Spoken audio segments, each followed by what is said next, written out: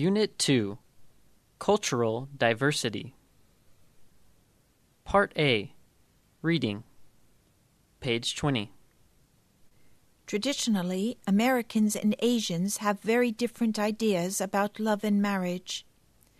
Americans believe in romantic marriage.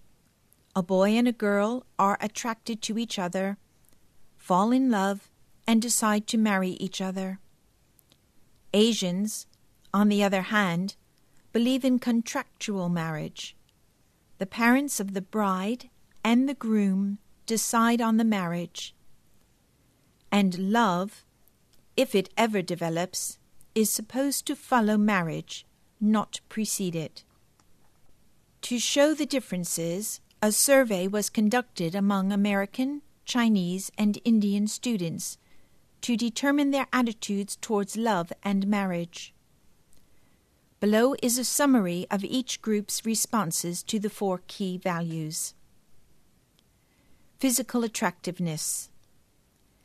The Americans are much more concerned than the Indians and the Chinese with physical attractiveness when choosing a wife or a husband.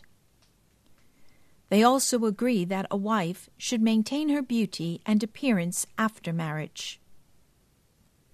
Confiding. Few Asian students agree with the American students' view that wives and husbands share all thoughts.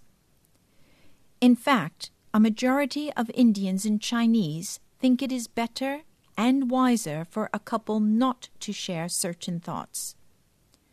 A large number of Indian men agree that it is unwise to confide in their wives. Partnership of equals. The majority of Asian students reject the American view that marriage is a partnership of equals. Many Indian students agree that a woman has to sacrifice more in a marriage than a man. Trust built on love. Significantly, more Asian students than American students agree that a husband is obliged to tell his wife where he has been if he comes home late.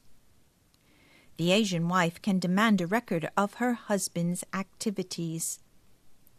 The American wife, however, trusts her husband to do the right thing because he loves her, not because he has to.